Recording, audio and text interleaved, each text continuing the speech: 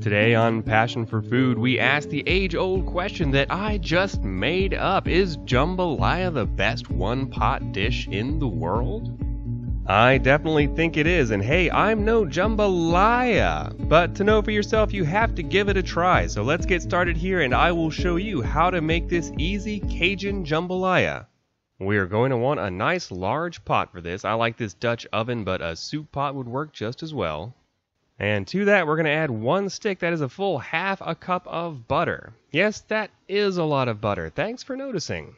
Now, the interesting thing about this jambalaya recipe is that it actually starts with a roux, which is more common with gumbo, really, than it is jambalaya. But before we use that to build our roux, I'm actually going to use it to help sear our meat, whatever meat you need to sear. In this case, our boneless, skinless chicken thighs. You might be tempted to use chicken breasts, but not only do they dry out, but they also cost twice as much, so that's not how we're doing things today. Anyway, we just want to cook these for a minute or two until they release from the pan and get a nice golden brown color.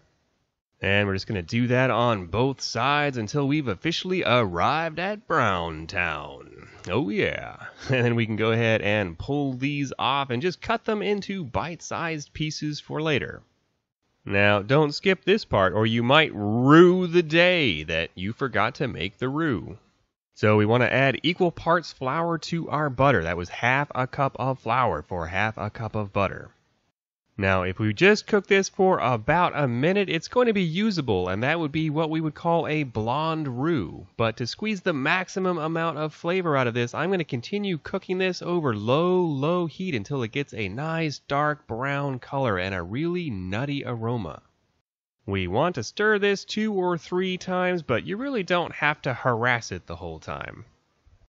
After 10 minutes, we can see and smell that it's ready. It really does get this wonderful nutty aroma to it. Now it's time for the Cajun Trinity. This is inspired by the French mirepoix.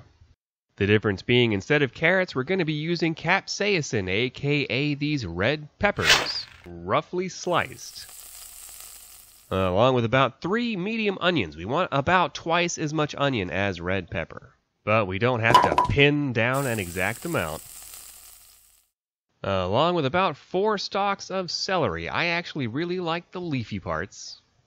We'll just slice that on in here. And if you've watched my channel before, you probably figured I was also going to put a whole head of garlic in there. Now, you know, normally I like crushing it like I like crushing my enemies. But today, let's experiment with a new technique. I'm calling it the slap chop. Man, leveling up my chopping skills has really paid off. Alright, we can go ahead and add about 1.5 tablespoons of salt and then pepper to taste. And now we want to mix up all of our wonderful aromatics into that hot roux. We want to continue cooking this over medium heat for about 3 minutes or until you can really smell that garlic. And our vegetables are just starting to turn a little bit translucent. Keep an eye on the bottom of your pot here. This can stick with that roux. At this point, I'm going to add my last batch of seasonings, consisting of about 2 tablespoons of oregano, 1 tablespoon of cumin, and 1 tablespoon of chili powder. Now, I can't for the life of me remember what Cajun chef it was that said this, but when it comes to gumbo and jambalaya, you can add just about anything that crawls, swims, or flies. And me personally, I like having one of each. So in addition to our chicken, I'm also going to be using about 1 pound of smoked andouille sausage. So we'll just chop that in there.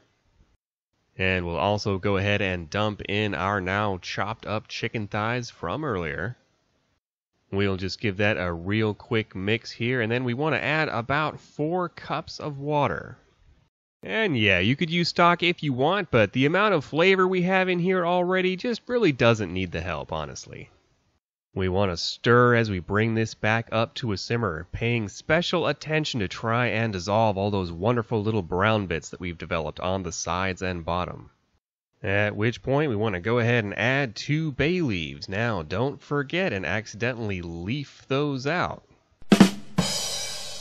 And now we just want to cover and simmer this for about 30 minutes. At which point our flavors are already marrying together wonderfully, and we'll just go ahead and add 1 full cup of rice. We'll give this a quick mix, and then we just want to cover it and simmer it on low for another 30 minutes. At which point we can see our jambalaya has thickened up beautifully. And just to keep the critics at bay, let's go ahead and pull those 2 bay leaves out of here real quick. But before we add our final ingredient, let's not forget the most important step, taste for seasoning. But that was perfect, so we'll go ahead and add about 10 ounces of peeled and deveined shrimp.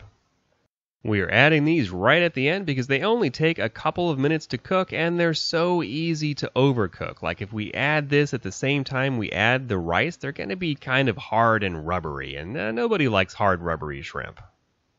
So we'll just cook those for another 2 or 3 minutes until the shrimp turn pink, and then we are ready to serve this beautiful Cajun jambalaya. Which brings us back to our original question, is jambalaya the best one-pot meal in the world? Well, that's obviously subjective, but I kind of think it is. But let me know in the comments below, do you think so? Or what do you think the best one-pot meal in the world is? But whether it's the best one-pot meal or not, I still hope you find an occasion to make this one. That andouille sausage, seared chicken, and perfect shrimp is just a great combination. I hope you've enjoyed today's episode of Passion for Food. If you have, give me a thumbs up below, and don't forget to subscribe and hit that little bell so you don't miss our future recipes. And check out one of our other great videos playing on the screen now. This has been Graham with Passion for Food.